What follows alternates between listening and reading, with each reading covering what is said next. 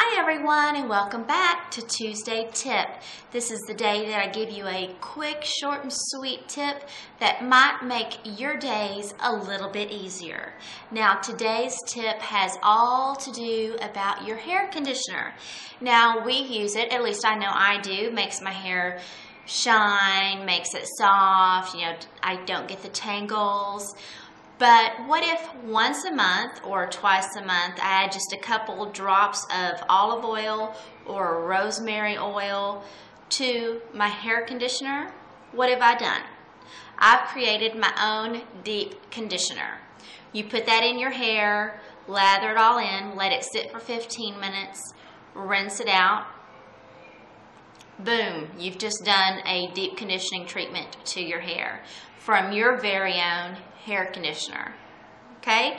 Tip 2 for your hair conditioner.